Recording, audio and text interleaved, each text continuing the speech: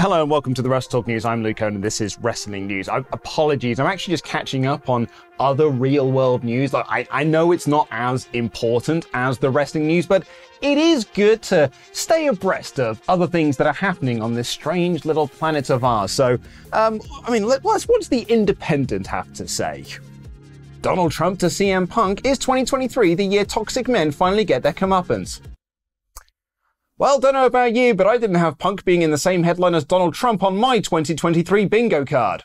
CM Punk to WWE Hall of Fame confirmed. Speaking of Punk, and there's still some fallout to come from his firing from All Elite Wrestling over the weekend. When we did our breaking news video and our live podcast about this story on Saturday, we asked fans to be cool with each other in the comments. Tribalism is a big thing in wrestling for whatever reason, and there's even subsections of tribalism within those tribes. For example, there are literally AEW fans arguing with other AEW fans about which show is better between Dynamite and Collision, and a lot of that is fueled by the pro-Punk crew and the anti-Punk lot. And to your enormous credit, you were cool. Because you are cool. Look at you. You're watching a near 40-year-old man wearing a suit jacket and a Spider-Man bow tie talk about wrestling while you're sat on a toilet avoiding doing your job. But there have been a lot of arguments on permanent hellscape that is Twitter, and it's led to an AEW star stepping in. During the pre-show for All Out, Hangman Page took part in the over-the-budget Battle Royal, which he ended up winning. And while his generous donation of Tony Khan's money to the public school system was lovely, it's not what Twitter was talking about. It was instead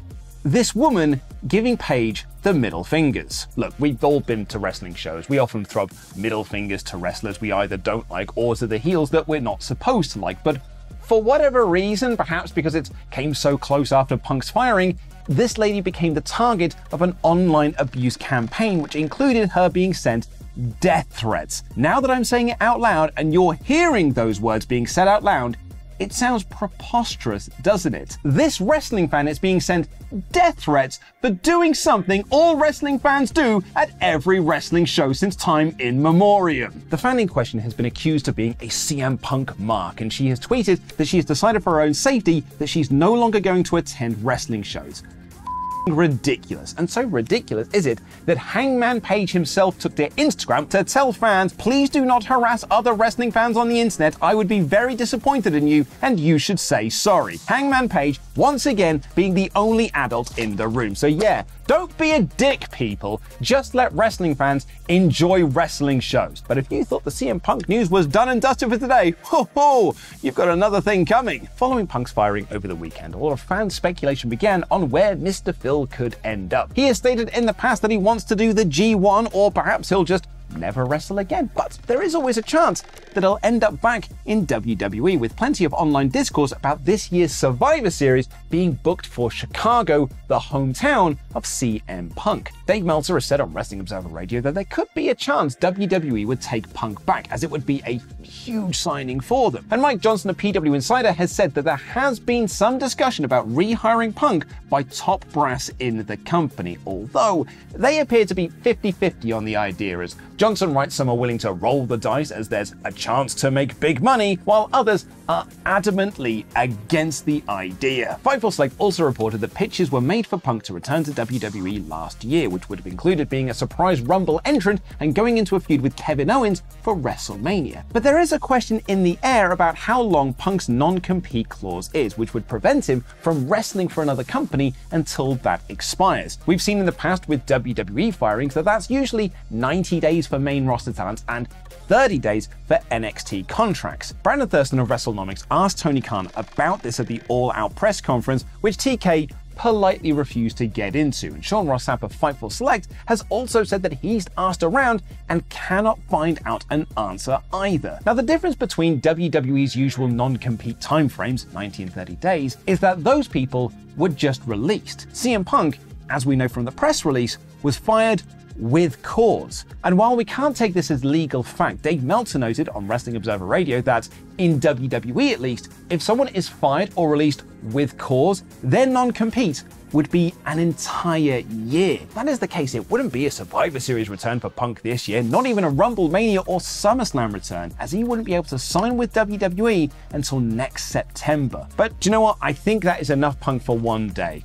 because we've actually got some nice news for a change. Hooray! Zoey Stark has made quite a name for herself since being called up to the main roster during the 2023 draft, aligning herself with Trish Stratus and picking up a win over Becky Lynch, and has certainly been given more to work with than some of the other call-ups like Odyssey Jones, Apollo Crews, and Zion Quinn. Bet you didn't even remember they were called up, did you? And this has not gone unnoticed by WWE, according to Fightful Select, who report that Stark has been getting great reviews from talent she's worked with on the main roster, in addition to several backstage for how she's handled the call-up and the duties associated with it. SRS adds that WWE were impressed with how she came back from her knee injury and did not miss a beat in the ring, which led to her getting a shot in the Rumble, and her good showing there put her on track to a main roster call-up. Now, isn't that so much nicer to have a nice bit of news for a change? I certainly enjoy the nice news. Now, what have we got next? Oh my god, what are they doing to Von Wagner on NXT? NXT has been getting a lot of praise as of late, and quite rightly so. It's doing a lot better by its women's division than both Raw and SmackDown, and it's making some big stars out of names like Carmelo Hayes, Bron Breakker, and Tiffany Stratton, who, by the way, is going to defend the NXT Women's Championship next week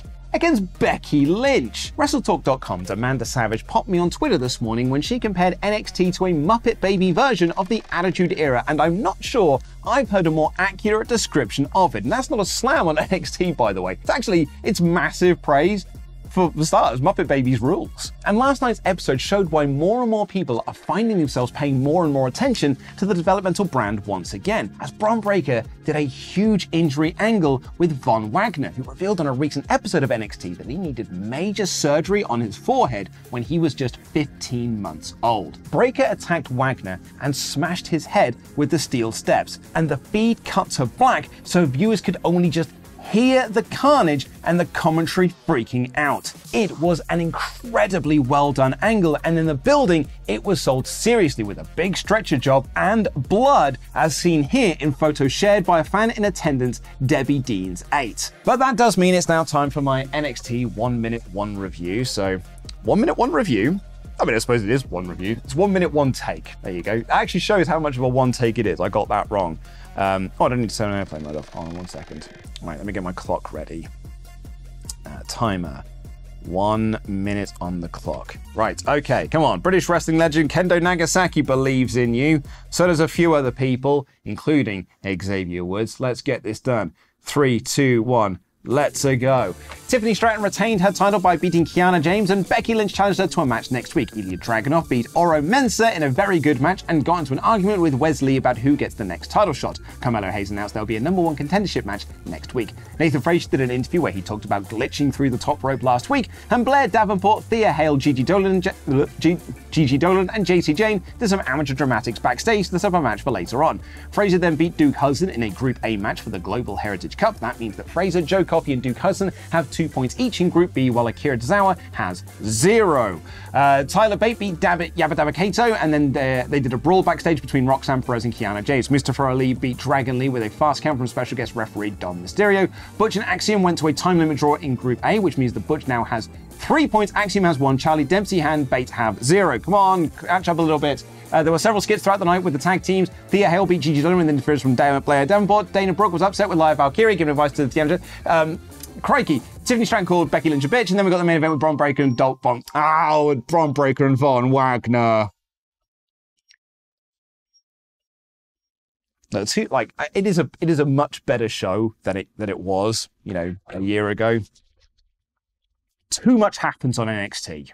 Anyway, go and watch this Parts Unknown video about the greatest IC champions, which was done by Tempest, and it's a very good one. And there's also some stuff in there about The Miz, which everyone seems to really love when we do. I'm actually going to take a selfie of myself on the set here, which I'll then post to my Instagram later. So go follow me on Instagram, and you can see this selfie being there.